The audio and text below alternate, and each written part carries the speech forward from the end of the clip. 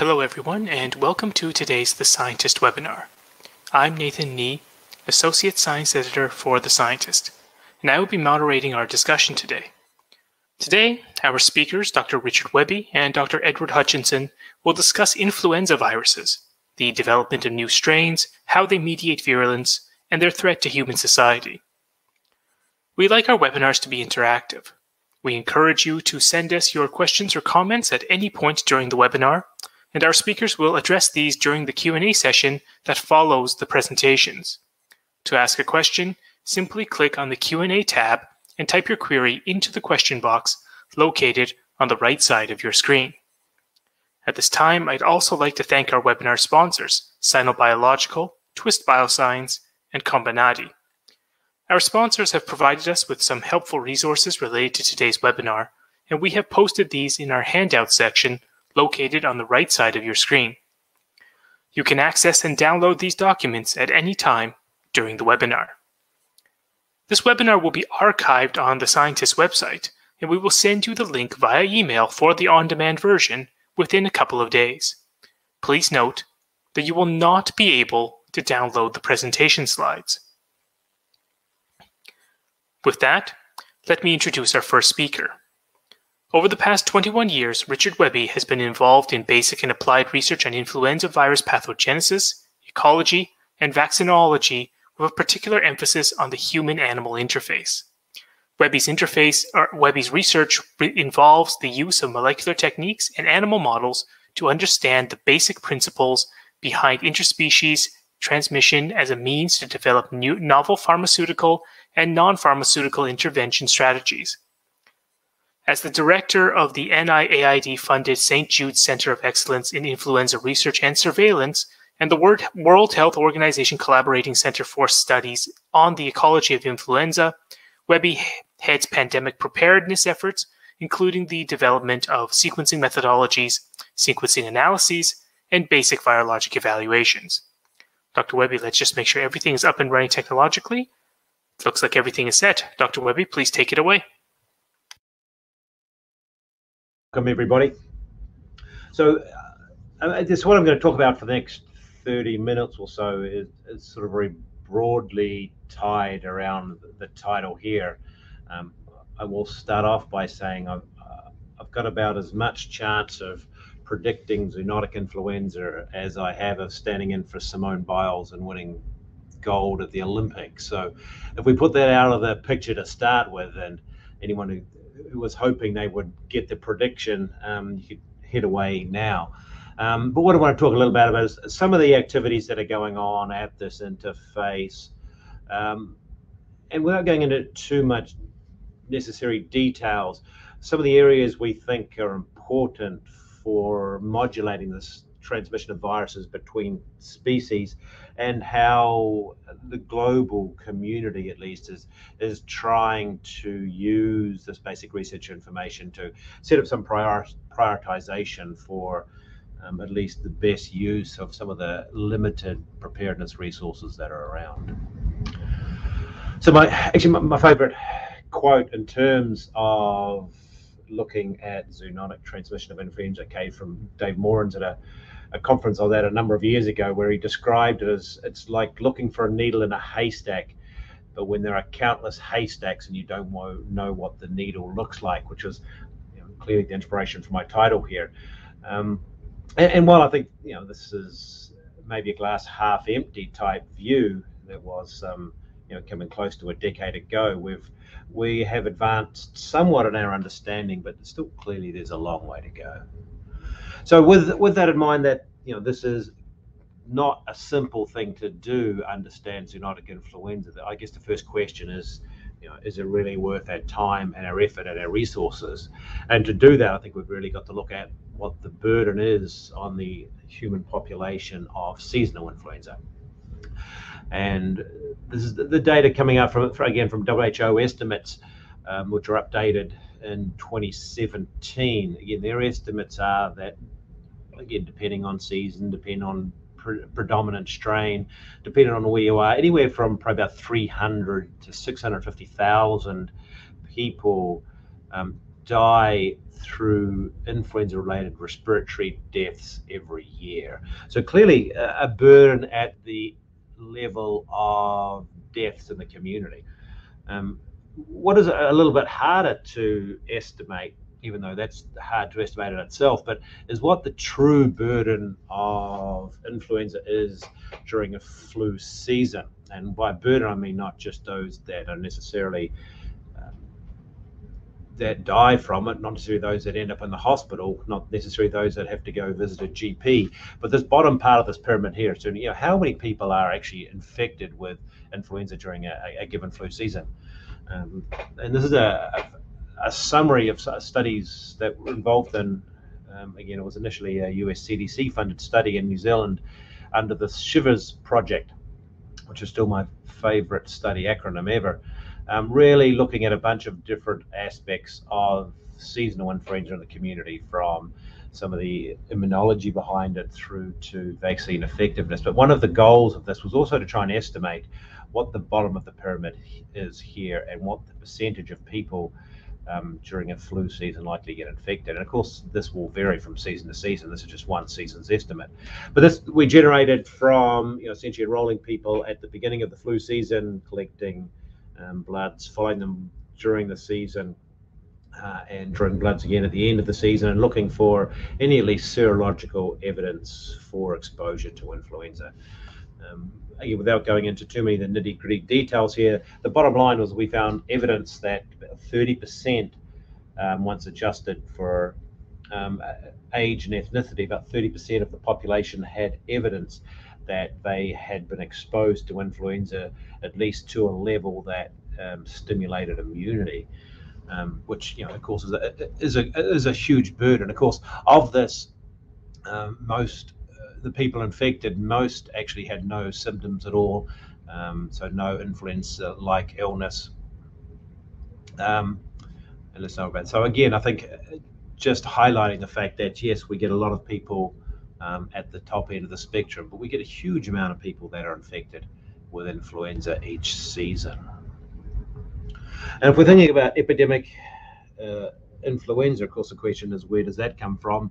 Epidemic influenza comes from pandemic influenza, which of course comes from zoonotic influenza. So if we're really serious about controlling epidemic influenza, understanding zoonotic influenza is certainly key to that. And if we look at, again, very familiar to many, I'm sure, but look at what viruses we have circulating in the human populations now. We have our influenza B viruses. I'm not going to talk about these guys anymore.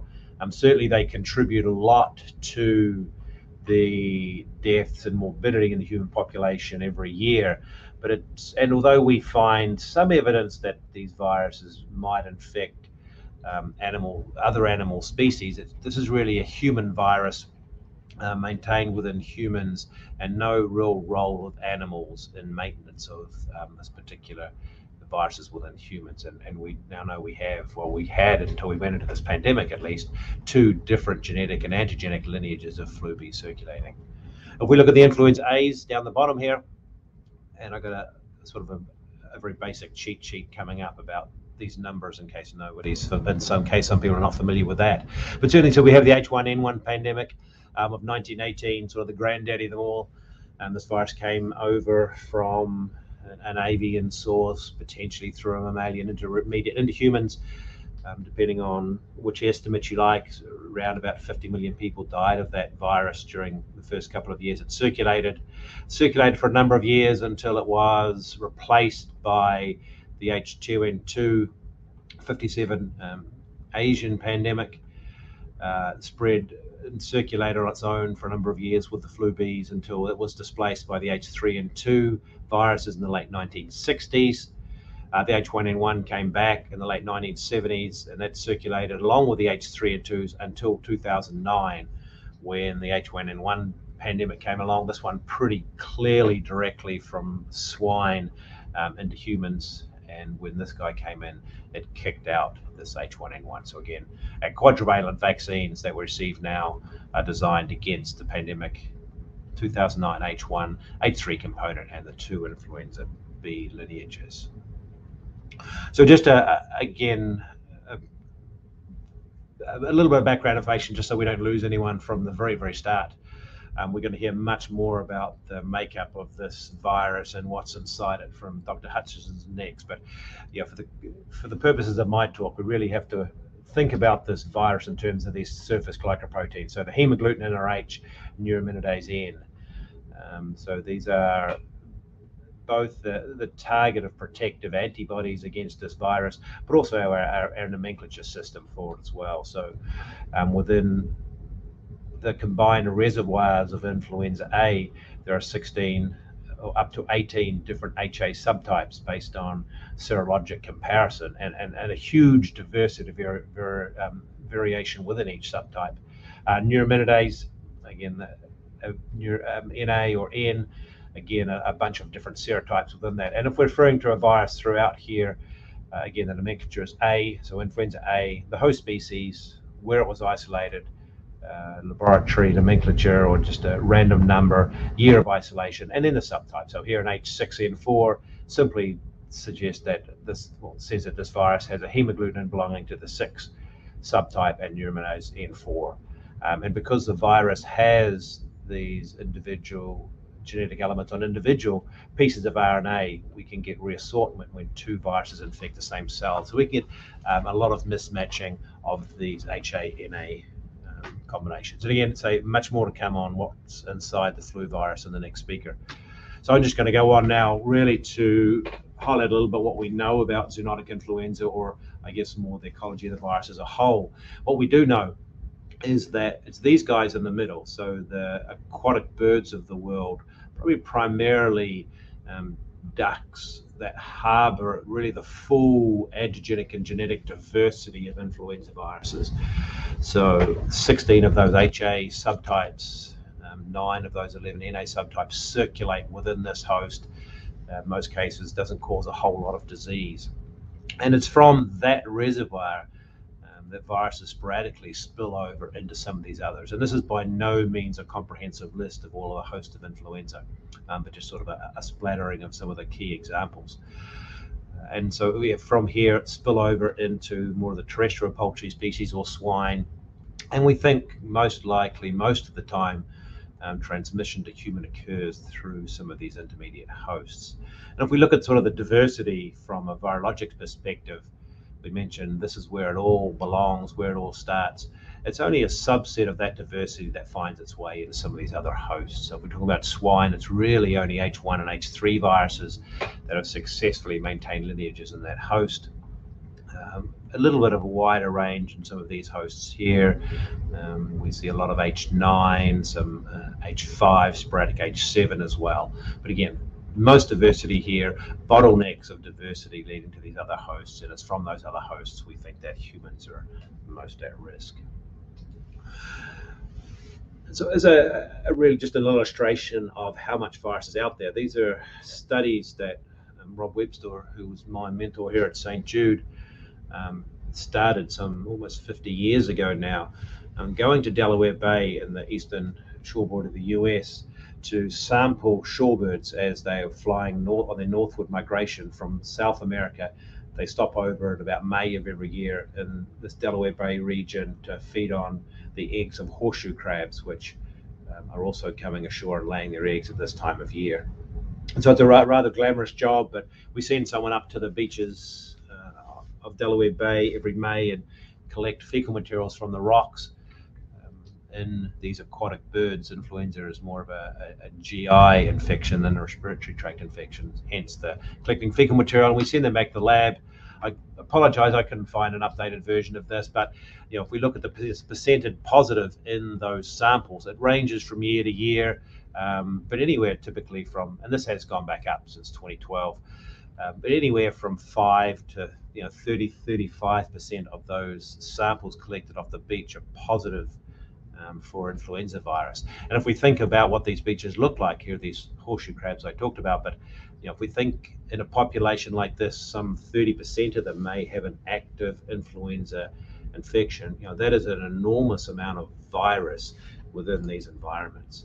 And of course, it's not just this environment. Here's a picture taken from the live poultry markets in Bangladesh. Similar situation here. You can go into these environments and find a high burden of influenza viruses within these environments, and clearly a lot of interaction between the human host and the potentially infected poultry. And similarly, another one here, this is just a study we did, again, a number of years ago, but in the swine sector within the US commercial swine sector. So we convinced some vet students to go into swine barns once a month over the period of a year, collect samples. We took them back to the lab and looked to see how many of them had evidence of influenza infection. And if we look at the level, of the group level here, simply means every time we went into a barn, we had about a 1 in 4 chance of finding influenza within that barn. And over the course of the study,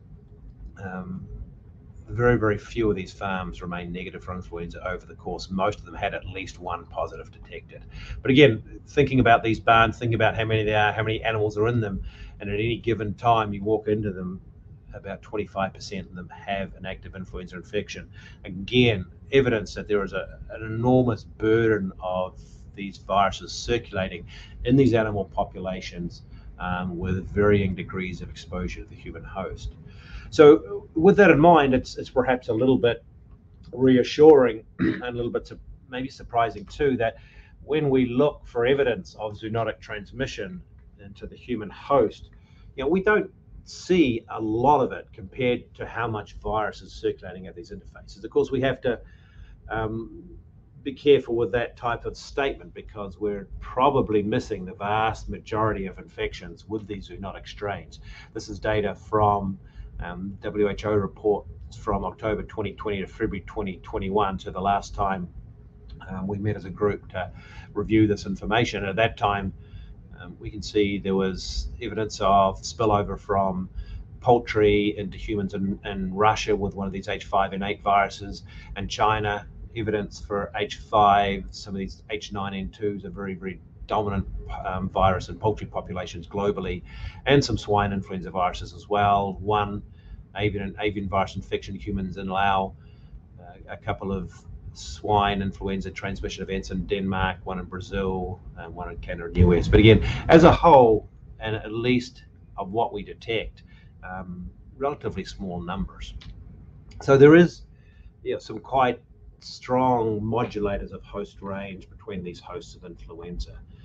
And when we think of this picture here, so we end up with epidemic influenza starts off with zoonotic transmission from one of these hosts into an individual, and then of course from most of those stop at this particular individual here, but every now and again, for reasons we're still learning, that virus then transmits to another human, to another human, to another human, and as zoonotic infection turns into a pandemic, spreads globally, and eventually over the course of a couple of years settles down to a more epidemic profile.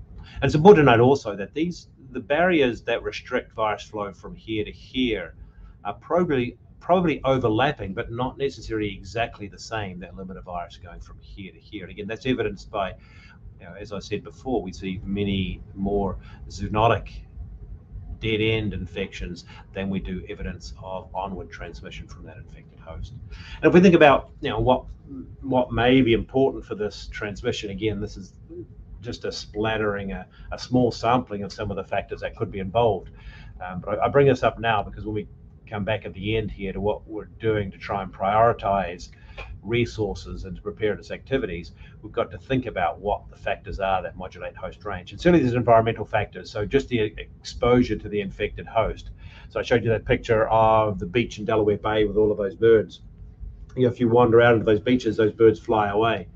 And certainly at that time of year, you can't even get onto those beaches for environmental purposes. So the exposure to that host is actually pretty low, whereas in that picture we showed in the Bangladeshi live poultry market, clearly a lot more exposure of the infected animal to human. So that has a big impact on probably the diversity and the nature of viruses we see in humans. There are definitely human factors, population immunity. A lot of the viruses that are circulating in swine, I said, were H1 and H3. Those are the same subtypes of virus that we see in humans, and a lot of these viruses are distant cousins of each other. And so there is quite a bit of immunity in humans to many of these viruses circulating in swine. So probably limiting this transmission route and certainly limiting onward transmission. Good evidence of genetic susceptibility in the human host to some of these viruses. I would say we're really just scratching the surface of that. And a lot of virologic factors. So again, from the virus having to get in, antagonize the innate response of the host, there are virologic factors that mean that's probably more effective in one host than the other. We have some very specific actions. So the HA protein has to undergo conformational change. It's mediated by pH to initiate the infection process.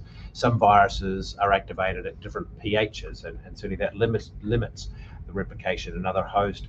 The big one that I think most of us are familiar with, a receptor preference as well. So particularly if you take a virus typically from these hosts and from these hosts, they all bind to sugars on the host of red cell, but they bind to very different forms of that sugars.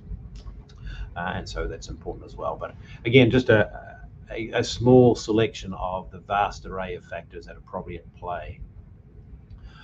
So, the next question that I want to talk about now is, so we have all of these viruses. We know we have this huge amount of diversity in the animal populations. We don't see all of that diversity in humans. So it's probably fair to say that not all of these viruses have the same zoonotic or pandemic risk. And if we're thinking about what we can do to actually try and do anything, certainly we can do things like make vaccine seeds against some of these vaccine virus, some of the avian or swine influenza viruses. This goes on continuously with the WHO system. You can think clinical trials, so certainly the dose, the route, the strain of some of these avian influenza viruses and a vaccine behaves very, very differently to some of the mammalian. So certainly we need clinical trials of some of these to understand how to administer vaccines properly. We need to take some of these viruses into further laboratory evaluation. So we have various in vitro and in vivo models to try and evaluate risk. But again, these are limited by the capacity to do them, the infrastructure, and the cost. Diagnostic development, of course, and reagents. But again, we can't do this to all of them. We can only do it with the sub. So how do we actually prioritize our resources? So at least, even if we don't know exactly what we're looking for in this haystack, at least we might be poking our head into the right one. And so the WHO has one system they've pulled into place to try and do this through their GISRIS program, which is their Global Influenza Surveillance and Response System, which is set up, again, primarily to monitor seasonal influenza viruses, to make sure that whatever we get jabbed into our arm the beginning of every winter has the best match to what we think might be circulating. But this system also looks at these zoonotic strains. And one of the things that is developed is this TIPRA, which is a tool for influenza pandemic risk assessment. This is a tool that is based upon, in great part, a US CDC tool, IRAC, which essentially to do the same thing, but has different focus and has slight differences in how it's done. So these are the next slides I'm going to run through here just to finish off are, what this tool is about, how it's being used to prioritize these viruses to go into some of those activities we just talked about. This particular slide set was also one that we used to present in the context of the coronavirus outbreak. Thinking, so we have all of these variants emerging, and it's the same sort of question from the coronavirus field, right? Is, we get all these viruses, which ones do we have to worry about most? Which ones should we go forward with potentially looking at vaccines, potentially looking at escape from immunity? So I think as we go through this, we can think that, yes, this is a tool specifically designed for flu, but I think in the context of where we are, we need to think about, how this can be used for some of these other emerging infectious diseases as well. So the objectives of TIPRA is really, it's a component of a comprehensive influenza assessment, and it's designed for pre-pandemic purposes. So again, before a pandemic takes place, how to prioritize resources into preparedness activities. I think the other thing as you say, one of the main outcomes of this is not just this prioritization of strains. And again, it's important, every time you'll see anything written about TIPRA, they say this tool is not to predict a pandemic, it's just there to help look at relative risks and a means to help prioritize. So it's, again, not there to necessarily do that prediction, which of course is what we all want. But one thing that comes out of this is also identify knowledge gaps. So you have to have knowledge, you have to have data that goes into running one of these assessments. And quite often an outcome of one of these runs is that you find, well, we don't have enough information in this area, and that can stimulate investigations, further research, further surveillance to fill in some of those gaps. So the way this the tool started was by sort of an expert defined elements that were, again, going back to what modulates host range between influenza. So what are those elements that we are considered important from a public health perspective, animal health perspective, virology? So from, human infections, how many, is there evidence for human infection? How many? When it does come over into humans, what is the disease severity? Because the outcome of this TIPRA analysis is you get a likelihood, elements, and impact. So measuring both what are the relative likelihood of a strain emerging, and should it emerge, what is the likely impact it would have on the population.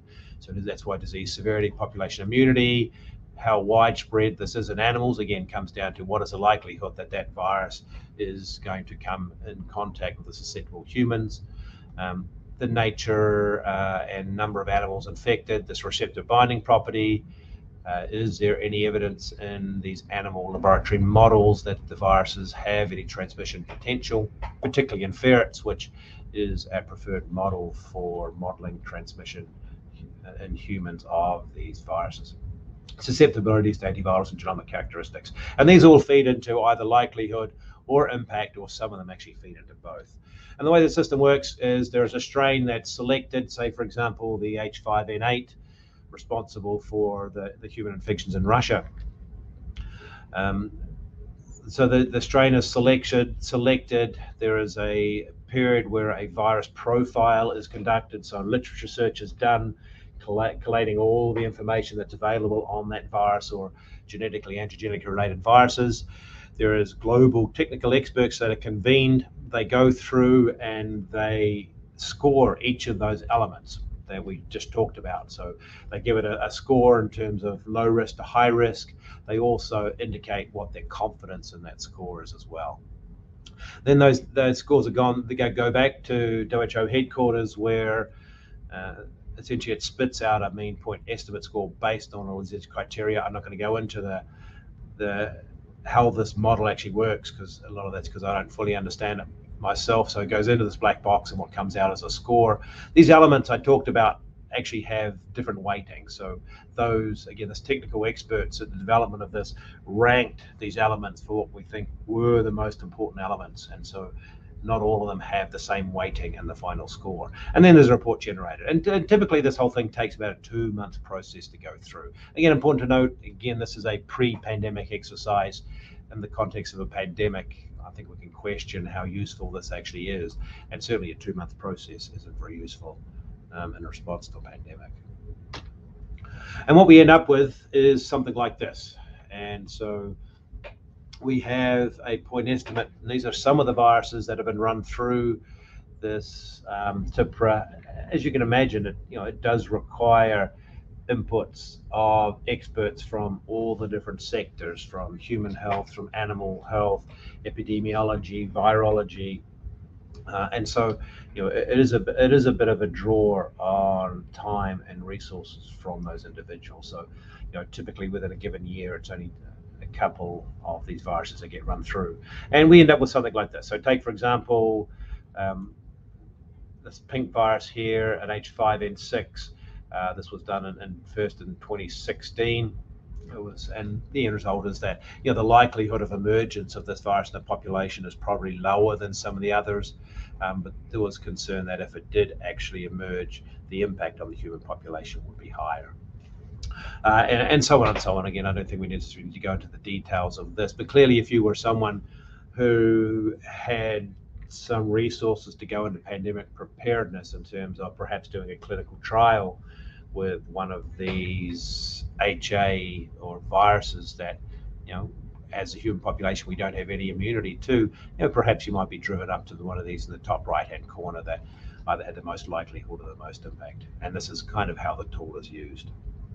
As I said, it's important to know that this tool is only as good as the data that we have to go into it. And often that is one of the biggest holes and weaknesses in this whole system. So coming up on about half an hour here, I'm just going to stop and just with some overall musings here on where we are with pandemic preparedness, and what we can learn from it. The first is that funding for pathogen surveillance in animals is very, very fickle, but certainly in my opinion is essential to preparedness activities. Again, everything we have an epidemic disease for influenza started its life as something that was in animals. But again, that pathogen surveillance in this population is expensive, it's resource intensive, and funding for it tends to flow with what's going on in humans. So certainly back in early 2000s when the H5 virus sort of got legs for the first time and spread out of Southeast Asia into other countries, lots of funding went into this.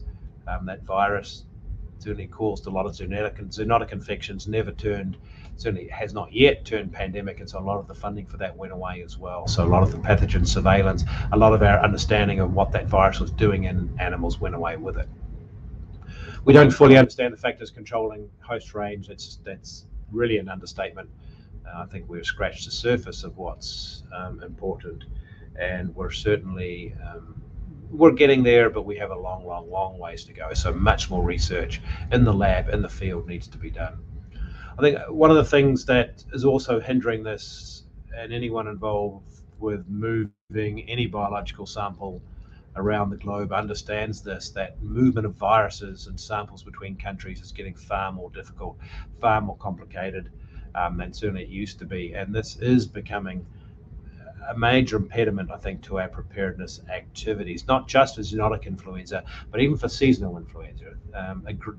International agreements like the Nagoya Protocol, and again we can go into what that means later on, is really hindering the ability to move viruses quickly around the globe. And this is very important because often the place where these viruses, particularly if we're talking zoonotic influenza, where these viruses are causing most problems in animals is not the same place where the laboratory infrastructure is to understand that virus and risk assess it. And sort of linked a little bit here, sustaining these preparedness activities is challenging. I think we do have these short memories, and if I'm looking for a sort of a silver lining to a pandemic from this pandemic, is that at least it's reminded everybody of what impact these animal influenza viruses can have on global public health. And certainly I hope we remember that for a long time and invest what we really need to in these pre-pandemic activities.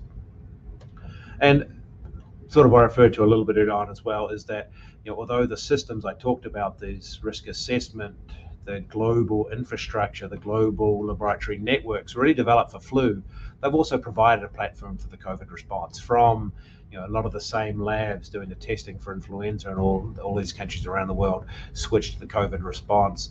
A lot of the animal model infrastructure that's brought into the COVID response was also redeveloped upon flu. Of course, not all of it, but a lot.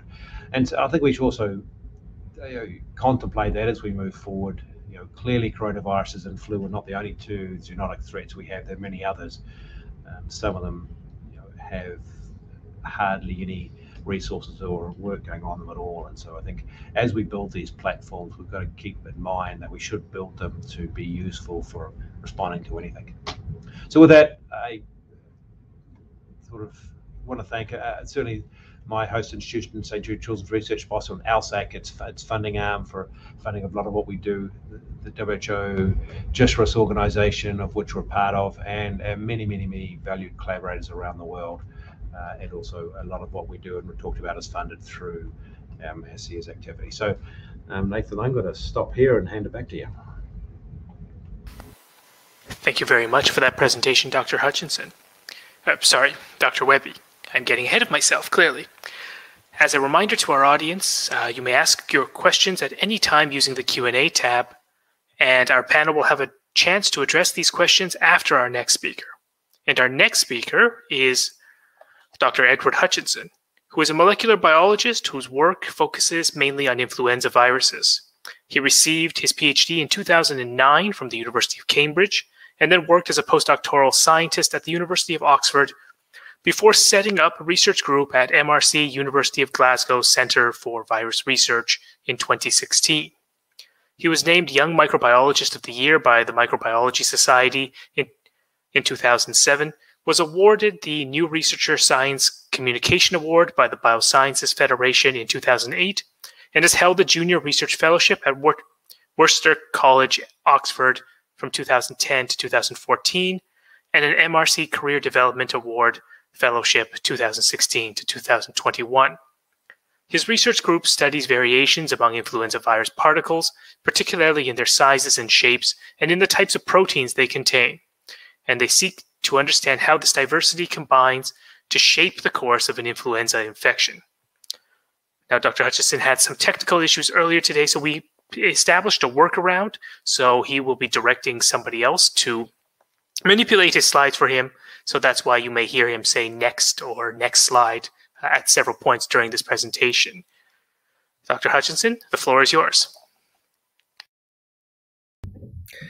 Thank you, Nathan. Thank you very much to the scientists for the invitation to speak here today. And thank you very much indeed to Megan in the back room, who's going to move to the next slide every time I say next in this talk. So we'll start with the first of those next.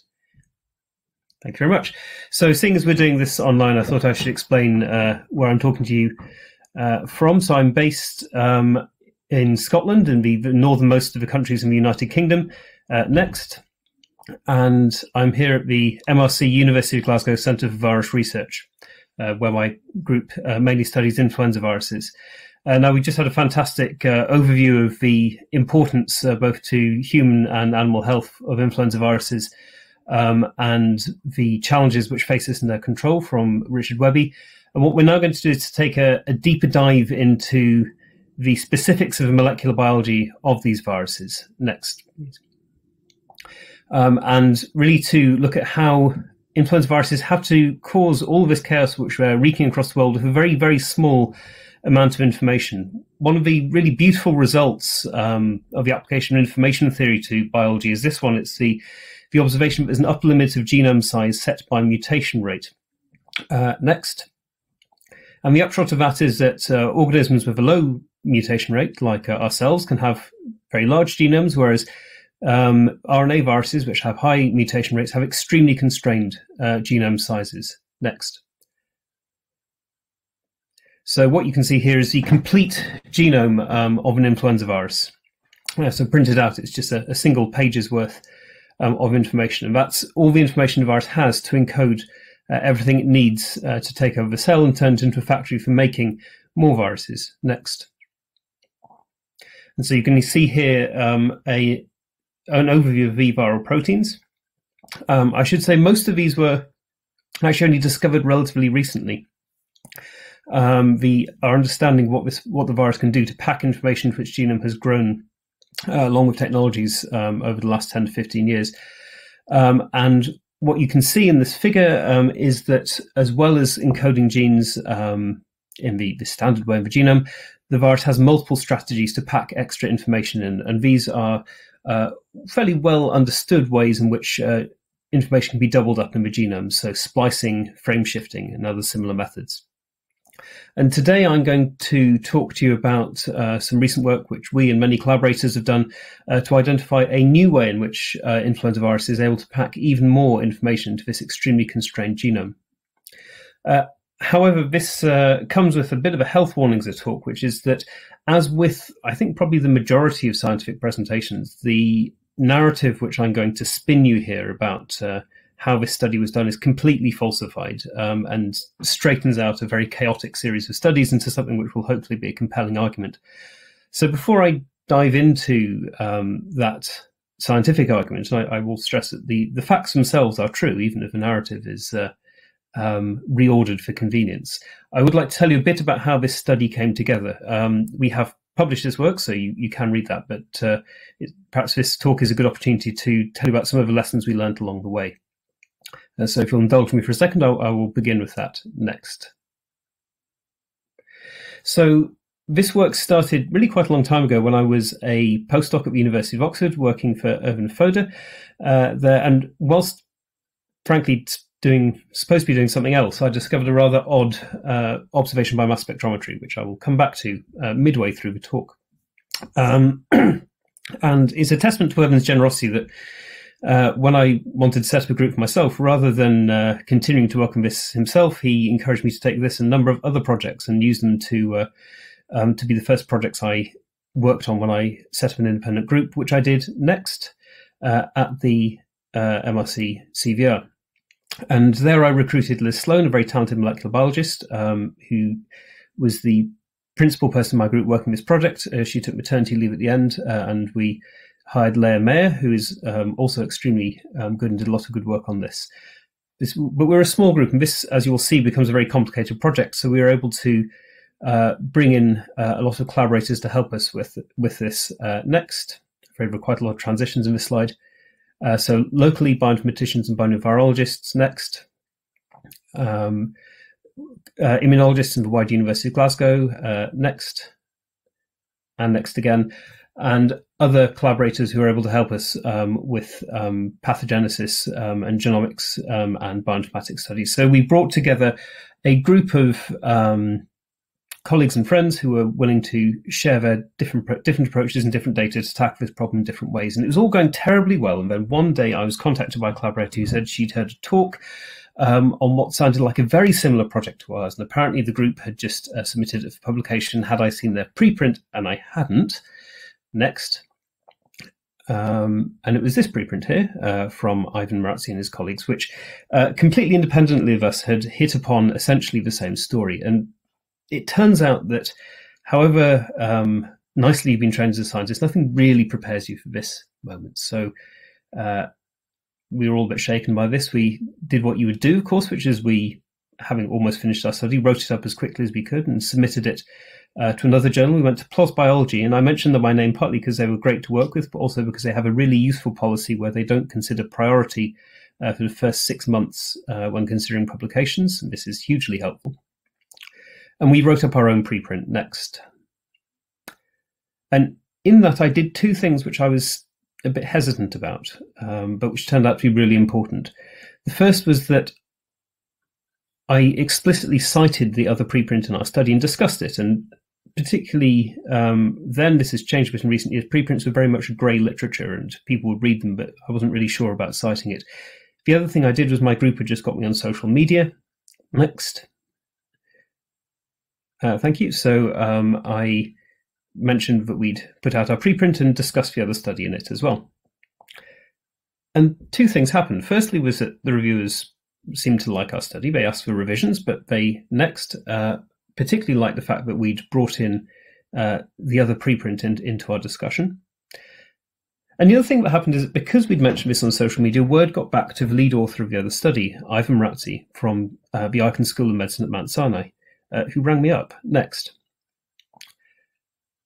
And Ivan had a proposition. He said that he was fed up with competing with people for getting their first in publications. We both had studies which were getting the same thing in slightly non-identical ways. They both have their own strengths, and we could bring them together and produce something which would overall be stronger, and everybody would win.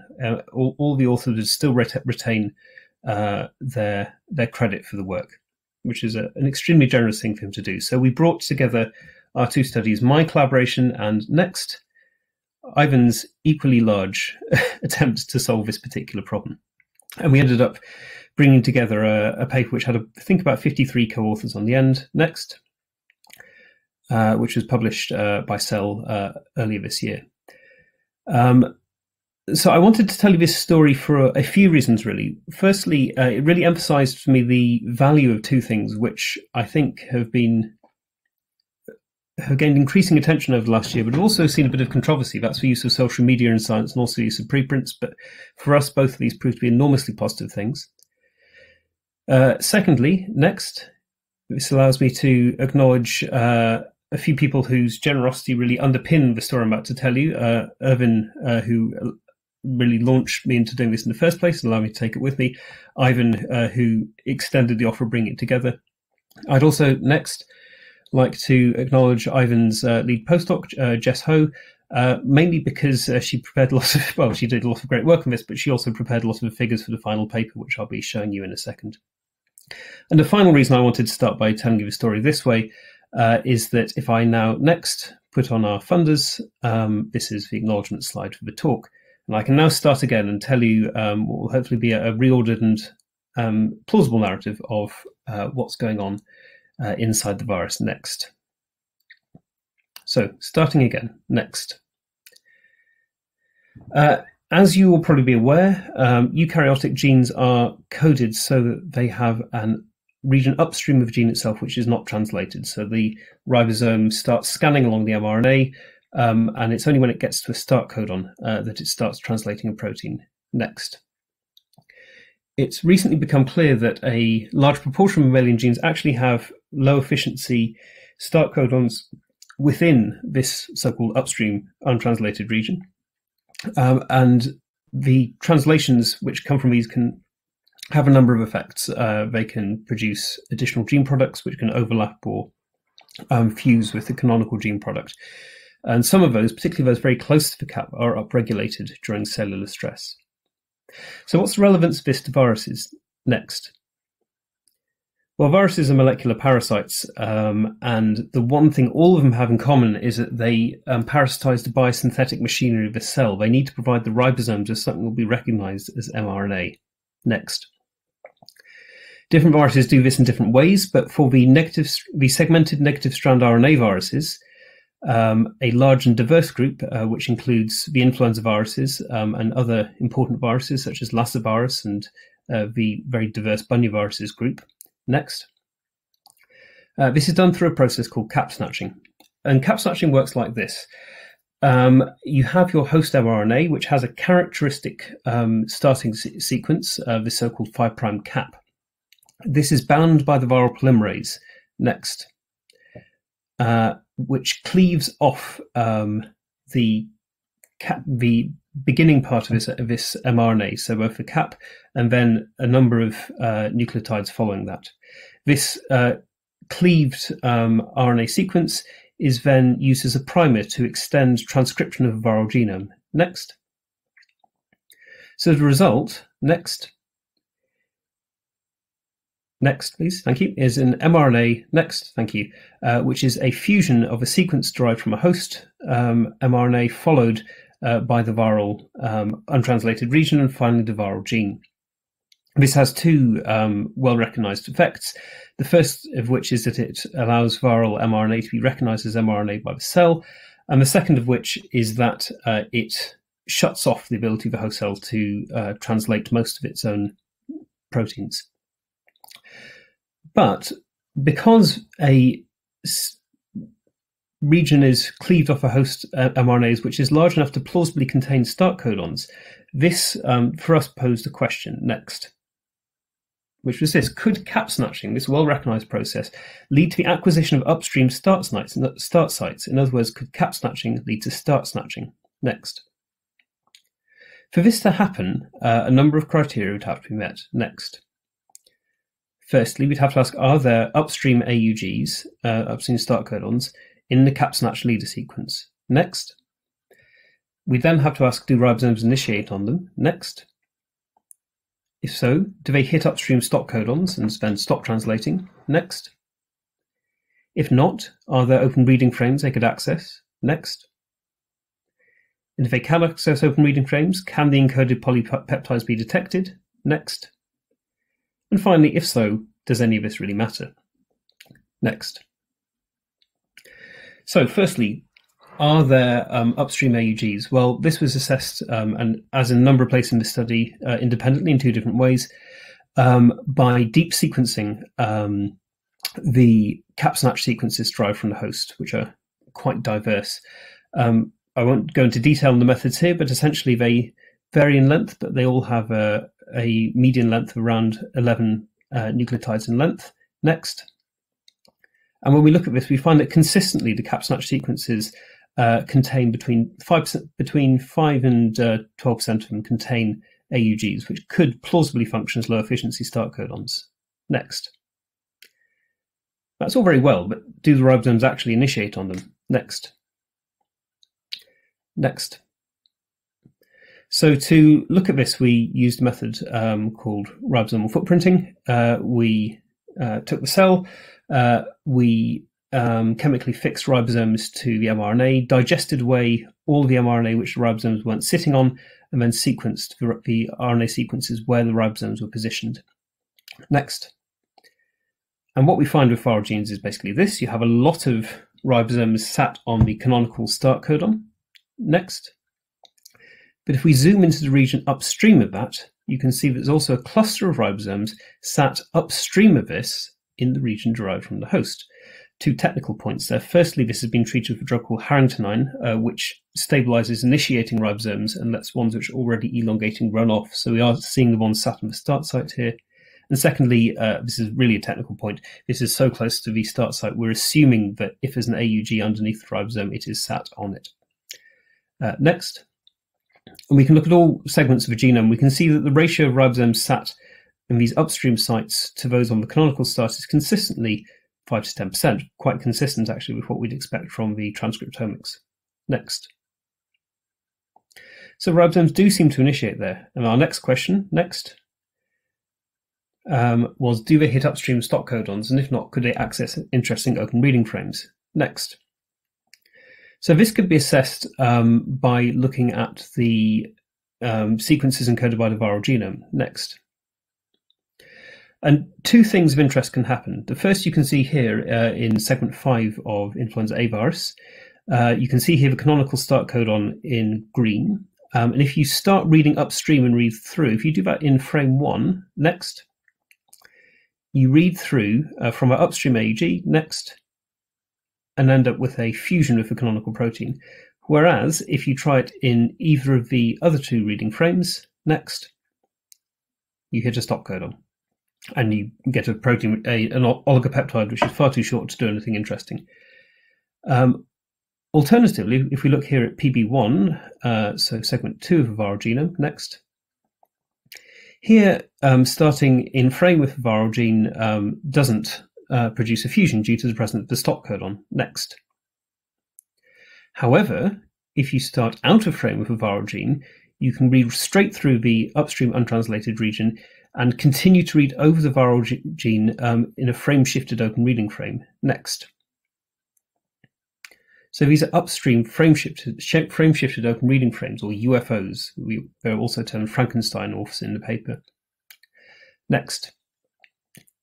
If you want an example of what both of these are doing, the end-terminal extension is rather like the prologue at the start of a piece of text, whereas this overprinting with a frame shift is much more like a palimpsest. In other words, the practice when you had very limited resources to write on, of just writing straight over the text, which you already had. Next. And how far you can go? Well, it turns out that in 5 of the 8 influenza A gene products, there was a possible end-terminal extension of a gene, and in 4 of them, there was the possibility to have an overprinted open reading frame, which is more than 30 amino acids in length, in other words, large enough to function as a small protein. Next. So, are there authors they can access? Yes. If so, next. Can we detect them? Next. So this is really where we came in, because I was using proteomics to look at purified virions and detected this mass spectrum here, which, if you work out what all the peaks mean, gives you this peptide sequence. Next.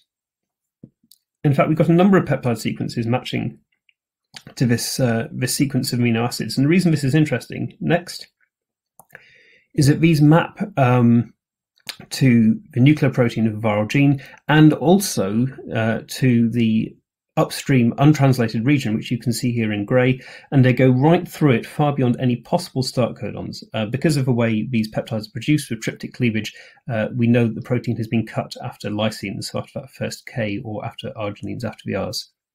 So they're starting somewhere upstream of this, which really pushes us straight into the capsnatch leader.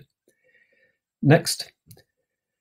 And if we look in cell lysates, not only do we find more evidence for that end-terminal extension MP, we also find evidence for those overprinted genes derived from segments 1 and 2 of the viral genome, those UFO proteins. Next. So those encoded polypeptides can be directly detected by mass spectrometry. But the most important question we have to ask is, next, does any of this matter? After all, translation is quite a noisy process. Next.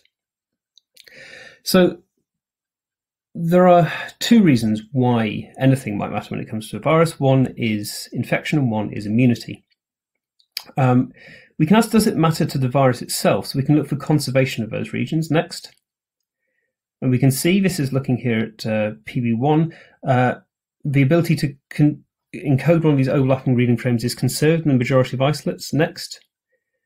The sequence that's encoded is highly conserved. This is an identity plot. Next. And the likelihood of getting this by chance through rather convoluted mathematical analysis is extremely low. Next. So these sequences are conserved, but it's worth emphasizing that there could be many reasons for this. That RNA is doing many jobs at the same time, and that might just constrain its ability to encode a particular sequence. Next. However, if we start mucking around with this sequence, we can see this effects on the virus. So here we have the end-terminal extension of MP. Next, we can genetically engineer the virus to insert a stop codon upstream of MP. Next. Or we can create another virus where there's a mutation which doesn't create a stop codon at the same position. Next. And in tissue culture, these viruses behave exactly the same as each other. However, next, if we put them into mice, the virus which no longer has the extension, in blue, is attenuated. Next. And there's a sort of natural experiment which suggests that we're onto something real here. You may remember from Richard Webby's talk that there was a 2009 reintroduction of H1N1 influenza viruses. They've been camping out in swine since 1918. And during that time, they'd evolved an additional upstream AUG. This is data from Paul Degard's group, which is still in preprint at the moment. And in their studies, next, if you remove the AUG, it has no effect in tissue culture, but once again, in mice, if you remove the AUG, it makes the virus more virulent. So that's the same effect that's seen in the other direction. So these upstream NP extensions at low frequency do seem to be important for the virus, although we don't yet know why. Next. We can do a similar experiment with the overlapping PB1 UFO. Next. Either introducing a stop codon to interrupt it. Next. Or a synonymous mutation at the same position. Next. Once again, the viruses behave the same in tissue culture. Next. But in mice, this time, the virus which lacks the overlapping reading frame is slightly more virulent. Next. And this can be seen in regulation of gene expression. Next. Affecting a number of immune-regulated processes. Next. We don't yet know why, but this suggests to us that these overlapping upstream viral orths can modulate virulence, and we're still now working to try and find out why. So we think these things can be important for infection, but what about immunity? Next. Well, if we look at these novel viral sequences, we can see they contain a number of plausible epitopes for T cells. We don't think they'll be recognized by antibodies because there's no reason to think they'd be on the surface of the virus or indeed of the cell, but infected cells display peptides chopped from all the proteins inside them on the surface and can be attacked by T cells that recognize those. So they could be recognized that way. Next. To test this, and this is just one of a number of experiments, we inserted a very well characterized epitope into the viral genome in such a way that it could only be expressed through upstream translation. This is the syn-fecal epitope you can see here, also known as OVA2. Next. We infected cells with this engineered virus, fragmented those cells. Next.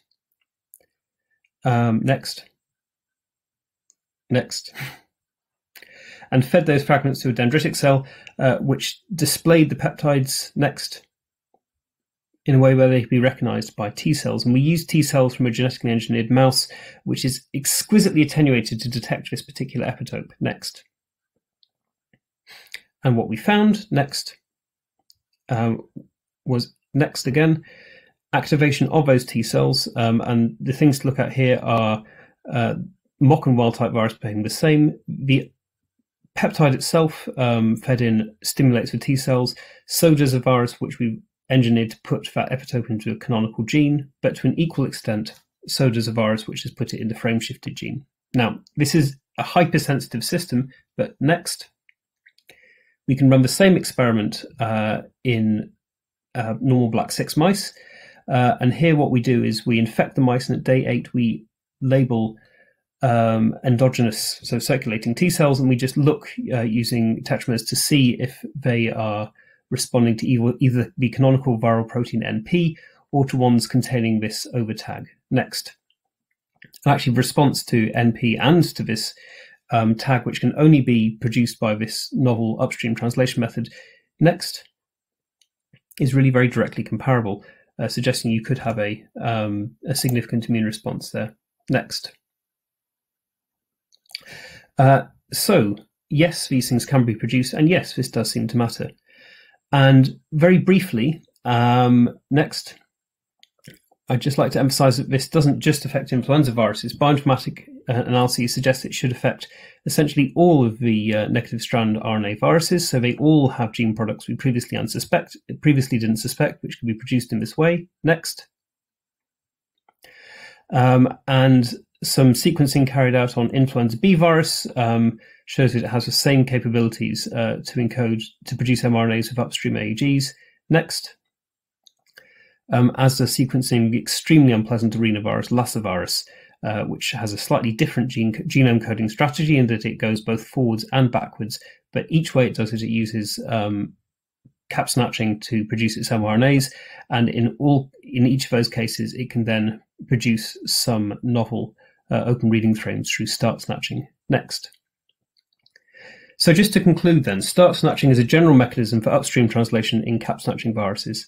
Start snatching expands the viral proteome through N-terminally extended viral proteins and through novel overprinted ORFs.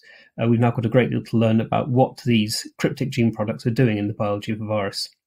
But we do know that in influenza A viruses, start snatching appears to modulate virulence, and its products are visible to the adaptive immune response.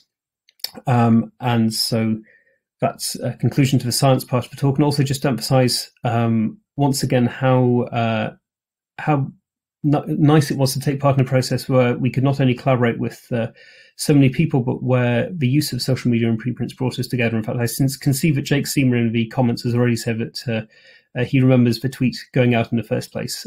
So this was, yes, nice to see it reached you beforehand as well, Jake. So thank you all for your attention. And once again, thank you for your invitation to tell you this story today.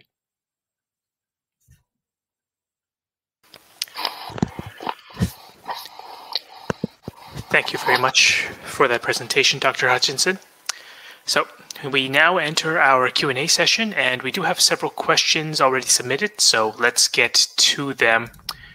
For our first question, I will address Dr. Webby, and this is, I think we've had a little bit of discussion about this occurring behind the scenes, but we had a question on when you investigated the presence of the influenza virus in farms, could you talk a little bit more about the nature of the farm types and whether or not things like farming scale, diversity of species on the farm, animal housing circumstances, population density, those things might play a role in your results and also in influenza reservoirs forming or zoonotic transmission? Yeah, so certainly, and I'll start with apologies if I have to run here. So I'm about 12 stories up, and you've picked the exact day someone's decided to power wash the outside of my windows here. So if there's all of a sudden a huge noise, I might have to cut off my mic. But having said that, yeah. So and Marie Culhane, who has actually answered that. So Marie was really one of the driving forces behind that study, and absolutely the presence. That's kind of what we did the study for. The presence of virus.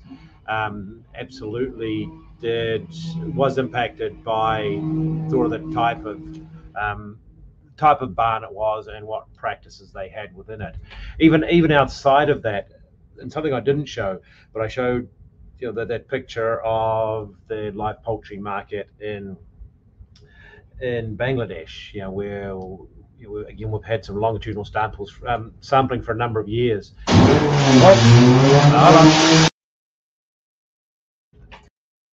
That was a power washer, I guess you guys heard. I logged on from another my laptop here, so if he cranks up again, I'll move to another room.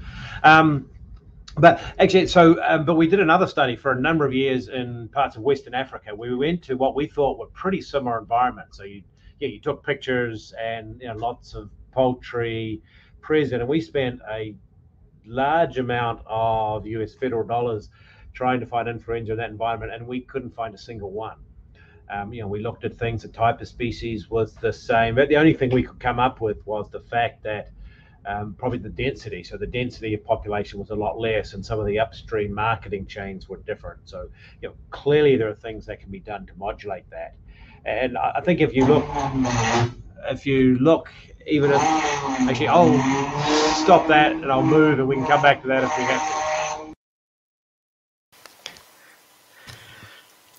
All right. While Dr. Webby relocates to another room for our next question, Dr. Hutchinson, do you think that the novel ORFs might be playing a role in the balance between genome transcription and protein translation for the virus?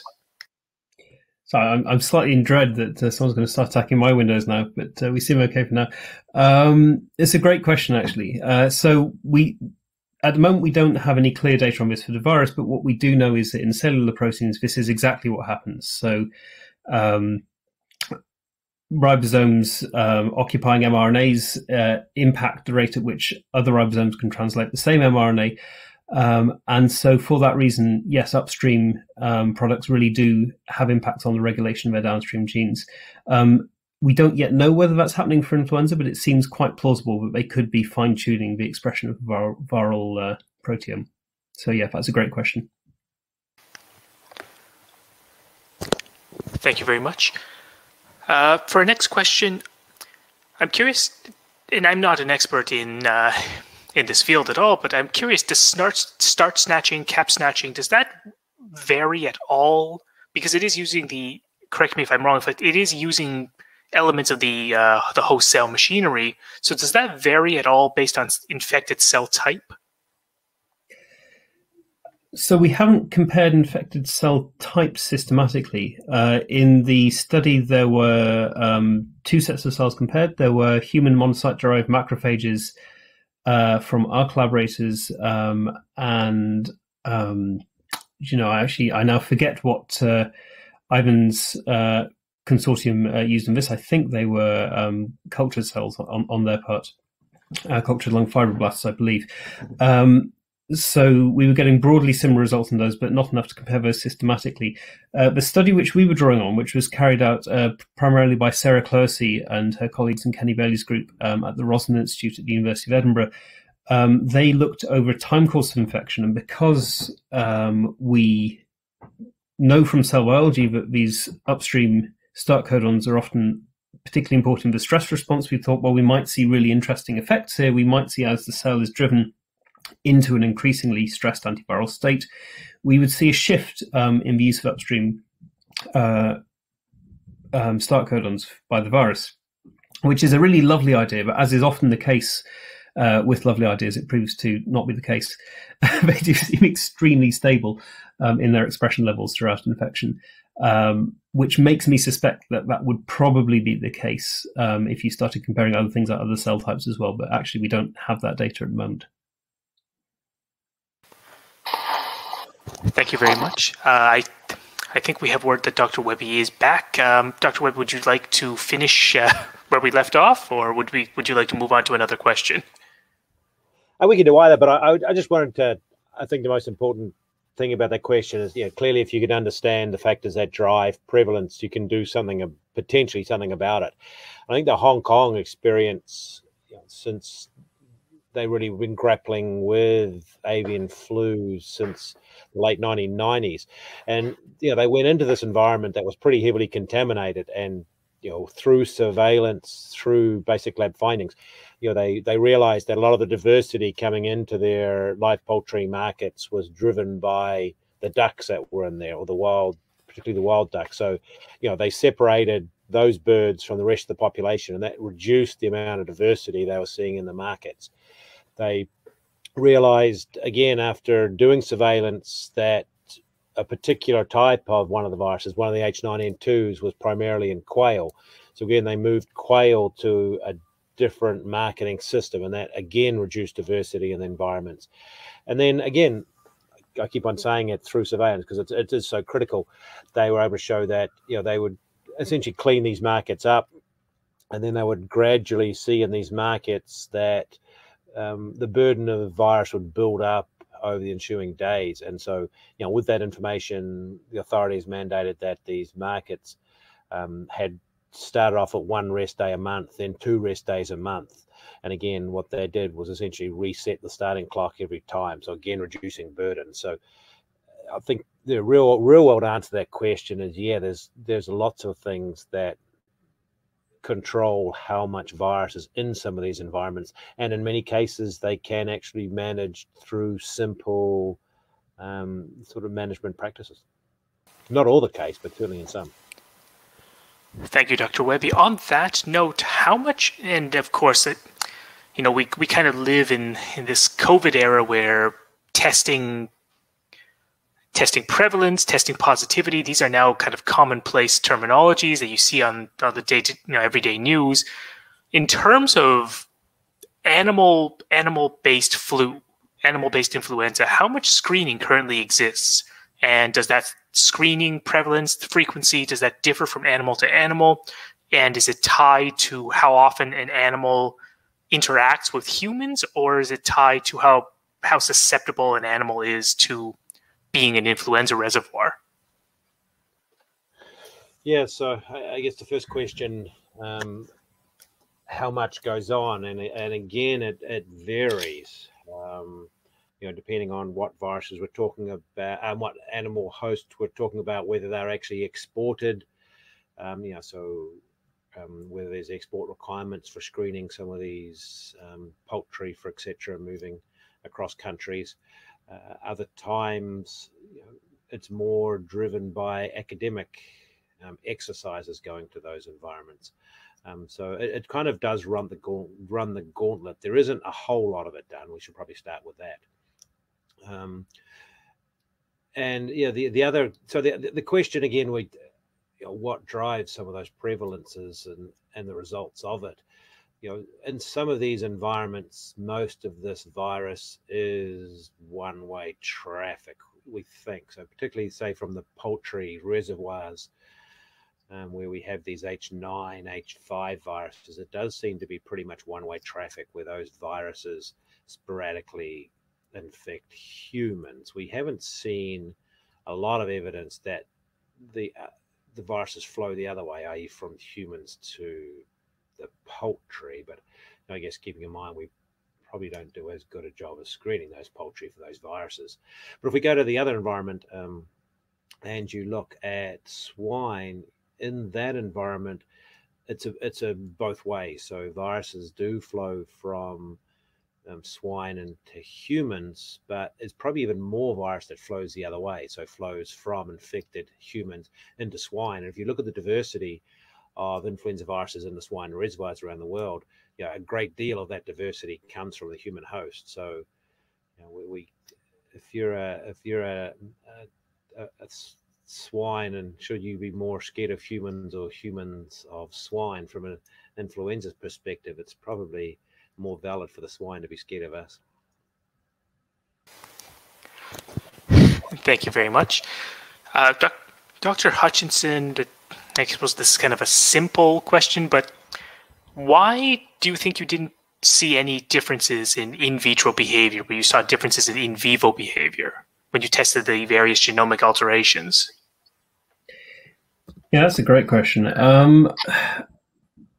And I think, particularly as molecular biologists, we really like, wherever possible, to use the simplest possible systems to study infection biology, but this is a case of as simple as possible, but no more than that. So there are two sets of problems with using cell cultures to study infection biology processes, and this is not news. Anyone who does it is well aware of this. One is that we tend to use cancer cells, which are just growing by themselves in weird environments and which have lost most of the genes which will regulate their immune response in order to thrive in dishes. So they've already lost a lot of the normal things which they would use to fight off viruses. And the other is that they don't exist within the context of a host where you have immune signaling and different cell types moving in and a tissue architecture and all these things which actually lead to pathogenesis. So it's not that uncommon to see effects in whole animals which simply do not reduce down to tissue culture levels. You can see really gross effects, if you like, things which really trash the cell will be visible regardless of how you look, but these subtler effects, you need more subtle models. So it would have been lovely if we'd seen effects in the simple models, but we weren't particularly surprised that that wasn't the case. It does mean we're still looking to figure out what's going on there. On that note, I don't know if you had a chance to investigate it or not, but when you talked about differences in virulence, did you have a chance to look at cellular or molecular indicators of that in terms of maybe immune response or antibody titers or cytokine release or any of those factors? So at the moment, we're quite early on in these studies. So the effects we saw with the PB1 UFO mutant were extremely subtle. So there were two different versions, in fact, of this experiment because we have the two different parallel studies.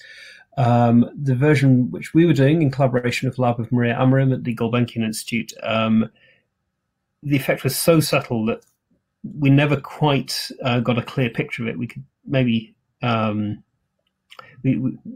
if we went in with a lot of virus, we just didn't see anything at all. It was only when Ivan Maratsi's lab went in with just the right amount of virus to see very subtle effects that they were able to see even the effect we observed and published there. And when they saw that effect, they were then able to use transcriptomics to start looking at what the differences in gene expression were. And sure enough, there was differential regulation of immune pathways taking place. I'd be really cautious at this point to attempt to speculate about what's going on there. It could be a number of things. It could just be simply the virus replicating faster or slower and then triggering different responses. It could be a more directed interaction of immune response. There's a lot more work to be done there, which we're currently engaged with, but I suspect it'll be some time before we have a clear answer.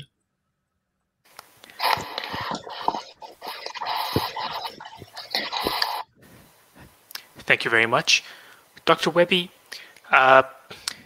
this is perhaps a bit of a broader question, but can you offer any comments on the dramatic reduction of influenza cases this past year with the ongoing COVID-19 pandemic, and whether or not there will be a rebound as either the world kind of returns to normal or just general distancing and other safety precautions, regulations get relaxed?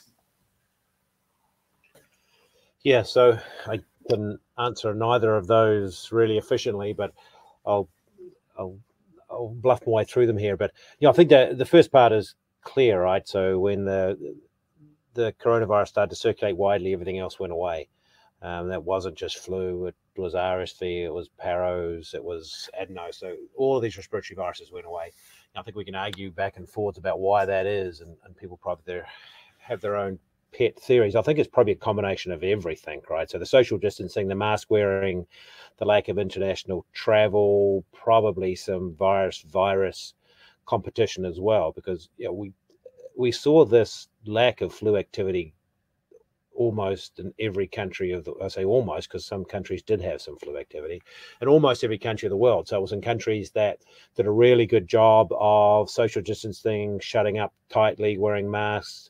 There was a reduction in countries that didn't do that well. There was a reduction in countries that had no SARS-CoV-2 virus circulating. It happened in countries where there's plenty of SARS-CoV-2 viruses circulating. So, I think there isn't one sort of responsible element to why it all went away. Of course, I've been asked this a lot in the last couple of weeks is, okay, what's going to happen when it comes back? And it's going to come back, right? And maybe we, at least for some of them, if you look down, so I'm a New Zealander, if you look what's happening down in New Zealand right now, they're having a very, very severe RSV outbreak in their kids. And I think you can probably come up with a hypothesis as why that's probably happening. So RSV typically infects kids when they're pretty young, right? And so, but we haven't had that virus circulating, well, down there probably for a good 2 seasons. And so now we have a much wider range of susceptible individuals than we would typically have. So, with RSV, I think we are, and we're experiencing, I guess, some of that in the US, even during our summertime.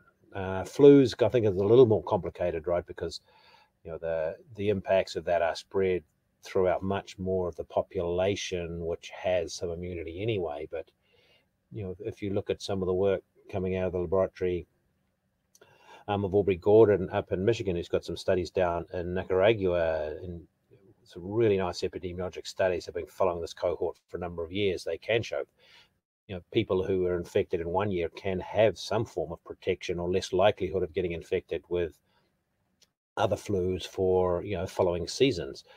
So, I think it's not out of the realm of possibility that, because we haven't had this priming of our population immunity to flu over the past 1.5, 2 flu seasons, that, when this virus does come back, it might have a little bit more legs, a little bit more kick than it typically does. But it wouldn't be the first time I've been wrong. So I guess we'll find out here in due course. But I think it's fascinating, clearly, and I'm not sure what's going to happen. And when it comes back, do you anticipate that it would be, I suppose, wildly different strains than what we've had previously, or more or less the same? Yeah, I mean, that's interesting too, and Ed may want to comment on that as well, because if you look at the H3N2s, right, the human H3N2s before the pandemic, there was quite a bit of genetic diversity in the viruses circulating, and there was a little bit of geographic distribution of those. So, in some parts of the world, there was some genetic lineages of that virus circulating more widely than others. But now they've gone into this huge bottleneck, right? So what's going to come out at the other end? I don't think all of that diversity is going to survive. I think some of it's going to get lost. And, so what comes out at the other end may be a reduction in diversity for a period of time. And I think we're actually seeing that in the data, at least what's managed to circulate through the bottleneck. When we come out the other side, of course, it will start generating diversity again. But again, there might be one of those resets. And so, these small silver linings of a pandemic might be that we have slightly less diversity that we have to contend with in terms of selecting strains for vaccines. Thank you very much. Dr. Hutchinson, how does cap snatching or start snatching, how does it help the virus? And I was wondering if you could talk a little bit about that. Why does the virus do it? So the default answer to that is a really boring one. So the default answer to that is it does it because it needs to use cap snatching to produce mRNAs, and by carrying out cap snatching, it inadvertently captures these start sites. In other words, that this is translational noise, if you like. And there are other examples of translational noise. So Jonathan Udell's group at the NIH has done a great deal on what they call DRIPs, ribosomes, defective ribosomal products. Ribosomes just translating bits of the genome which you wouldn't usually think should get translated, and these then being picked up by the immune response. There are a couple of reasons why I suspect that might not be the case here, even though we still don't really know quite what's going on. One is the preliminary evidence that we have that this is indeed playing a clear role, not clear role, it is playing some role in the progress of infection, and it is being maintained despite being visible to the immune response. So both of those are suggestive of an effect. And the other is a more speculative argument, really, which is that this gives an opportunity for the virus to explore evolutionary space. And you have to be quite cautious with these arguments because it is quite easy to go into magical thinking very, very quickly here. But a lot of the additional gene products I showed you at the start of the talk are accessory gene products. The virus doesn't need more time, but they all have dedicated expression mechanisms, which there would only have been an evolutionary advantage to evolve if there was already a gene which, when expressed that way, gave a benefit to the virus. So there's a kind of chicken and egg thing. How do you start expressing a gene which is going to be valuable for you until you have a gene which is valuable enough to want to express? And having something which just randomly fires off at the start of a genome and starts exploring that genetic space could provide a route forward into that. And over the rapid evolutionary timescales of RNA viruses, which mutate very quickly, which evolve very quickly, it is plausible that this is allowing the virus to start co-opting new regions of its genome.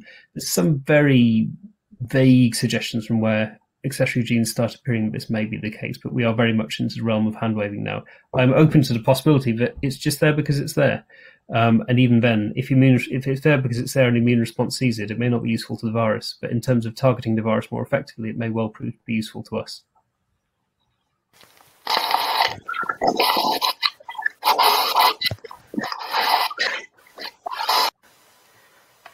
Thank you very much, Dr. Hutchinson. We are coming up quite quickly on 4 p.m. Eastern time over here on the east coast of North America. So I think we have time for just one more question, and I'd like to address that to Dr. Webby. This might be a bit of a big one, but it's maybe the most important one from a pandemic perspective. For COVID, we've come up with, let's not say one vaccine, we've come up with basically 5 or 6 vaccines, and the vaccines have kind of turned into a silver bullet for, finding a way out of the pandemic. Is that possible or feasible with influenza? Right. So the answer, theoretically, I guess, is yes. Right. So can we do that with the vaccination strategies we have now? Is maybe temporarily, but longer term, no, right? So the strategies we have now target the hemagglutinin primarily, which is the most variable protein, and again, you can immunize against one type of virus, but it won't do anything against the others. So in that regard, even if we had the mRNA platforms produce such tremendous antibody responses against flu as they have against the SARS-CoV-2 virus, then theoretically, if you got enough people vaccinated, enough people immunized, heck, if you went around and got people to wear masks and social distance for a little bit longer, we know that reduced the burden of influenza on its own. So throw vaccination on top of that, then perhaps you could, right? But because of these animal reservoirs, something sometime sooner or later is going to come and backfill that space that was left. And so, this is where the big push for much more broadly reactive, the universal flu antigens comes in. So if you can do those same things and immunize with an antigen that provides protection against the whole gamut of diversity of flu viruses, then theoretically it's the case. So we would continually be exposed. We would continually have animal viruses that keep trying, but again, if that vaccine's out there, it works, it's immunogenic, then theoretically, I think we could. We're clearly nowhere near that yet, but it doesn't hurt to hope. Thank you very much, Dr. Webby. Unfortunately, that is all the time that we have for today. If you have any further questions, please consider reaching out to our speakers directly. Their emails are shown on the screen. As a reminder to our audience, this webinar will be archived on the Scientist website, and you will receive an email notifying you when the on-demand webinar becomes available for viewing. I'd like to thank everyone who took the time to join us today, and particularly those of you who shared your questions and comments. On behalf of the Scientist, I would like to thank very much our speakers, Dr. Richard Webby and Dr. Edward Hutchinson, as well as our sponsors, Sinobiological, Twist Bioscience, and Combinati. Thank you, everyone, and have a pleasant day.